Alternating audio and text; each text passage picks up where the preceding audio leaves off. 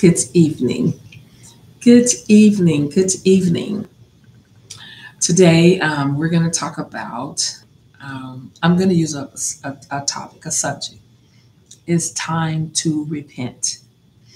It's time to repent. Repentance is to change one's mind, it means to change one's mind. True repentance will result in a change of action or behavior. A change of action, true repentance. If you truly repent, then you will see some change in your action or your behavior. So, repentance is a change of one's mind that results in a change of one's action or behavior. Um, it's a when you repent, it's a new way of thinking about God and about sin, about holiness, and about doing God's will. That's what repentance brings. It changes your thought pattern, your action, your behavior, and you start thinking about the things of God, like sin, about holiness, and about doing the will of God. So um, we should be repenting every day because of the sinful nature that this flesh is about. It's very sinful. Let me just ask you some questions, and then we're going to deal with sin. Before I ask you the questions, sin, the definition of sin, S-I-N, sin is all unrighteousness. All unrighteousness is sin. All unrighteousness is sin. Anything, the Bible says, anything that is not of faith, anything that is not of faith is sin. So let's just ask a few questions. Let's just look at our life. Let's look at our life through the questions that I'm going to ask. And if you're at home by yourself and nobody's in there, when I ask the question, I want you to raise your hand.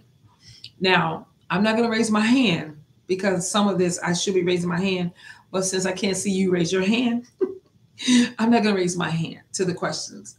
But if you're at home by yourself, not if you're with your husband or whatever, only do this if you're by yourself because I don't want anybody judging your past because they will freeze you in your past. You'll be frozen in your past. And people sometimes can't get over that we had a past that wasn't so good. And so I don't want you to do that in front of anybody. I want you to do it if you're by yourself.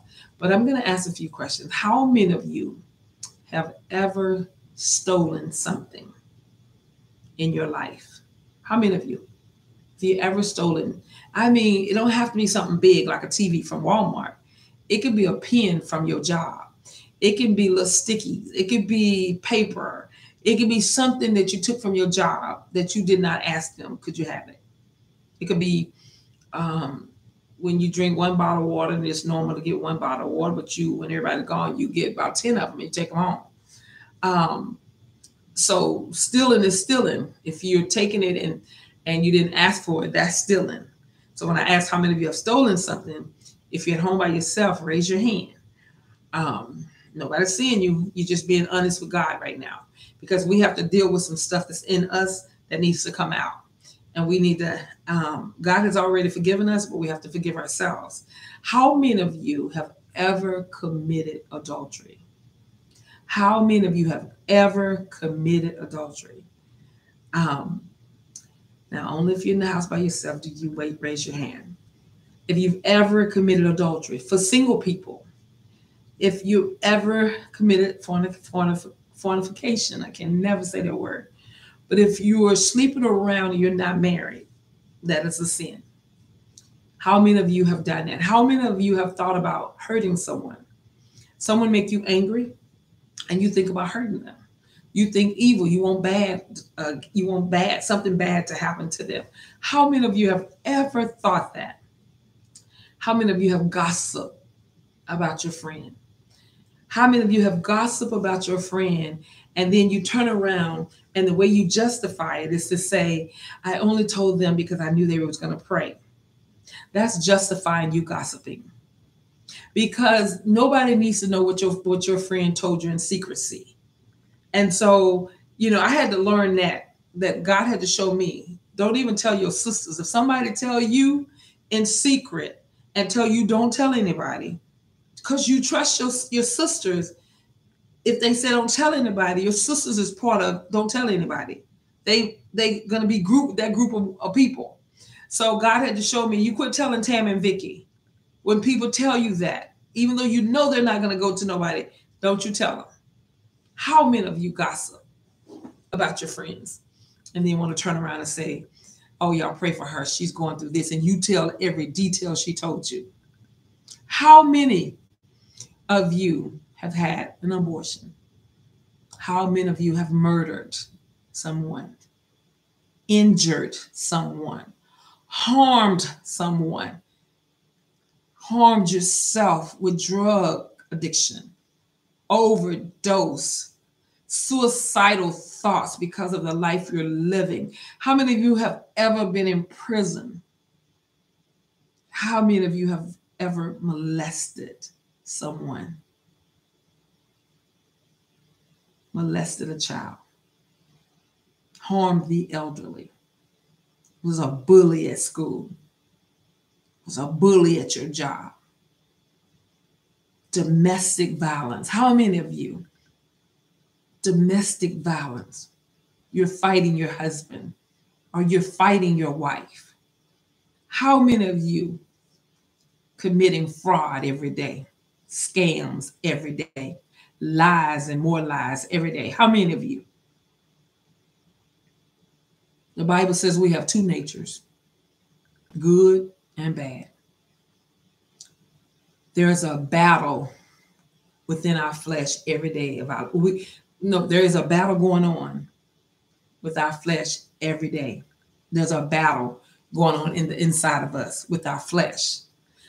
That's in Galatians 5:17. That's in the Bible. God is telling you about your flesh. There is a battle with flesh every day of our lives, fighting. Repentance is to change one's mind, to change your thinking about faith, about sin, about all the things that's unrighteous. Repentance. So you go to God and you ask for forgiveness and you repent. You change your ways. You change your ways, your thoughts, your action, your behavior. You change that. Now, I called out all of those questions, and I'm sure a lot of us could raise our hands on that. So you are not alone. You look at everybody else and you think they got it going on. You just don't know their story. You don't know my story. You don't know your pastor's full story. He's going to share a little, but they're not sharing everything with you. So don't think you're the worst person in the world that raised your hand on all those questions I asked, and you raising your hand on all of them. You think you're the worst person in the world. No, you're not. You are not alone. It's time to repent, y'all. It's time to change from our sinful nature, our sinful ways, our sinful behavior. It is time to repent. It is time to ask God to forgive us for those things we've done to ourselves and to others. It's time to change. It is time, y'all. It is time. Listen, in the Bible, Apostle Paul is one who wrote most of the Old Testament, and God changed him. God could change anyone. God changed Apostle Paul and gave him the strength and the wisdom and the endurance to carry out the mission Jesus entrusted him with. Apostle Paul was a murderer of Christians, and God changed his life, changed him, and used him in a mighty way. That's what God did. And Paul's most famous line, the famous statement, his most famous statement in the Bible is, I can do all things through Christ who strengthens me. I can do all things through Christ who strengthens me. That's in Philippians 4:13. That's what Paul said. And if you read I forgot what verse. I'm going to put them at the bottom of the video. But Paul talks about how he want to do right, and he when he try to do right, bad is always staring him in the face, and he try to, when he think he got it right, then bad is just knocking on the door. I'm not saying it right, I'm just kind of paraphrasing it in my mind, but he was talking about how bad the flesh is. Now this is somebody that God used, and he's telling you what his flesh was like before God changed him. And so he tells us that so we can understand what we're dealing with, what type of flesh that's fighting against us. Again, the Bible says that there's a battle. There's a battle with the flesh every day of our lives. That's what the Bible says. That is the inspired word of God. It tells us about what's going on inside of us. So if you one that keeps seeing things and doing things that is against who you are, that is that's a spiritual warfare. That is the enemy trying to take you out. When he put bad thoughts in your mind, have you going out committing all type of crime, or committing adultery, or all the things I called out. If you go on doing any of that, that is the enemy that's pulling you by the hand. Because listen, the enemy can't make you do anything. The devil can't make you do anything. Flip Wilson told us the devil made me do it. That's for the older people. Young people won't know Flip Wilson. But Flip Wilson, you say, the devil made me do it. No, the devil did not make you do it. You did it because you want to. You wanted to. Because he who in us is greater than he who is out there in the world trying to take us out. The Bible says he who's in us is greater than he who is in the world. And so the devil did not make you do it. You did it. Because if you don't feed yourself the word of God, no telling what you would do. No telling what you would do. And you see it on TV, you see it on the news, you see what's happening to our young people, you see how people are having road rage, how parents are killing their kids are killing their parents, young people are walking into elementary schools, shooting up innocent babies. That's evil all over the world, because the flesh is fighting. We're in a battle with it each day, and that's what God has told us about our flesh. So it's time to repent. It's time to change your life, to turn yourself and look towards God and ask God for help. I'm going to say a prayer, and I'm going to get off of here. But I'm going to pray for the nature, that nature that's inside of you that wants to do bad, that wants to, when you want to go right, that nature want to go left. When you want to go straight, that nature want to turn you around, go the opposite way.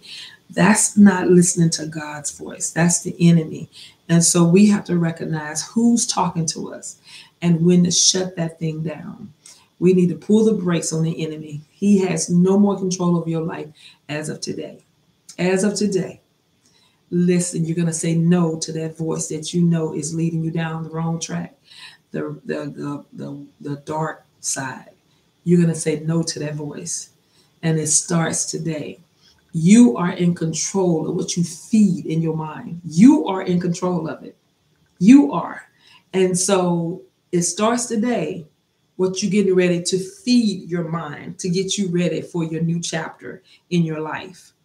I don't know your age, but people are dying at 13, 20, 40, 60.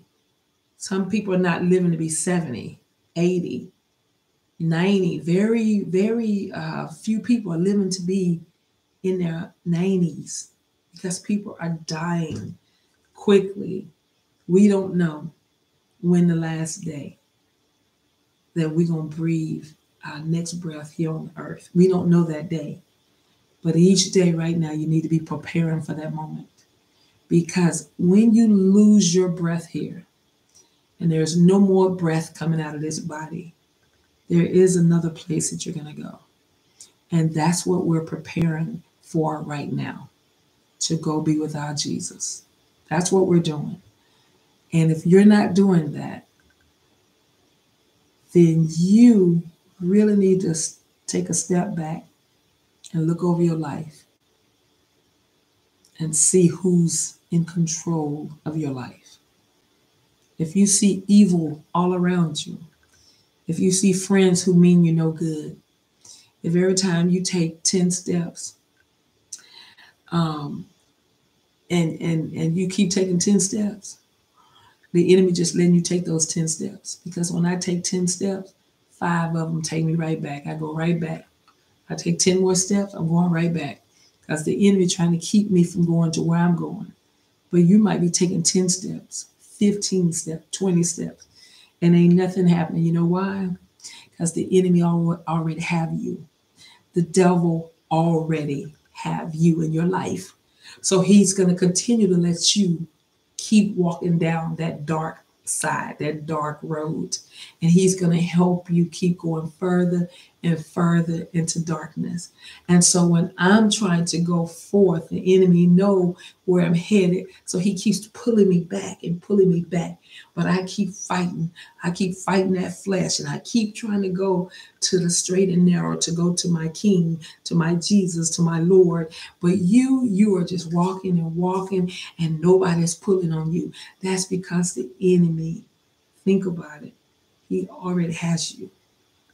He already has you. You are not a threat to the devil. You are not a threat. I am. So if you see that everything seems to be going good and you live in that dark side and it's exciting to you, the devil already has you. And if you don't be careful, you will be the one who will spend eternal damnation in hell. And God wants to let you know right now that you can turn around. You can turn around and head towards the light. There is freedom. There's eternal life with Jesus in the light. You need to go towards the light. And I'm not saying that to sound like that movie, that evil movie. But no, Jesus is the light of the world, and you need to head towards the light, which is Jesus. Okay? So we started on repentance, and we talked about the battle that we deal with each day that's inside of us. There's a battle. There's a spiritual warfare, and those are the enemy, the spirit of the Antichrist is trying to attack God's people. And so there's evil just all over the earth right now, because the devil knows his time is running out. So he's really out there grabbing people to be on his side. But I point you to Jesus. I'm pointing you to Jesus. So let me go. I'm going to pray really quick and we're going to get off of here.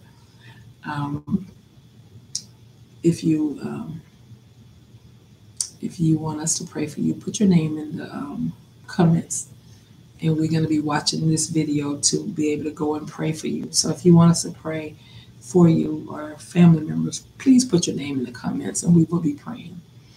Okay. Father God, first, God, we want to thank you, God, for sharing us the message on repentance, God. God, thank you, God. God, thank you that you have left us your Bible to teach us, God, to teach us to understand the world that we're living in now, God. Thank you for leaving your inspired word, God, to help us, God, through a dark world, God. God, if Jesus is the light of the world, God, God, help us walk to the light, God. God, help us, God, follow Jesus, God. Help us, God, to hear Jesus' voice, God. God, turn down the voice of the enemy, God. God, forgive us for anything we've done against you, God. God, for all the things that are called out, God, that we could have possibly done, God, against you, God. God, right now, God, in the name of Jesus, God, I ask for forgiveness, God. I intercede right now, God, for my friends, for whoever under the sound of my voice, God, is listening to this prayer, God. I intercede on their behalf, God, that you will forgive them, God. Forgive me, God, for what we've done against you, God. You said sin is any unrighteousness, God. All sin is any unrighteousness, God. And please forgive us, God. Please forgive us. God, allow us back into your presence, God. God, we love you, God. You have been good to us, God. And for that, I say thank you, God. Thank you, God. Thank you, God. Thank you, God. Now, God, if there's somebody under the sound of my voice that do not know you, God, if there's somebody that do not know your son as Lord and Savior, God, I ask that you come into their life right now, God. I ask that you quieten their spirit, God, that they can hear from you, God, right now in the name of Jesus, God. I ask that you turn down the voice of the evil one. Thank you, God, for what you're doing, God. Breathe on us right now, God. Thank you, God. You're moving right now, God.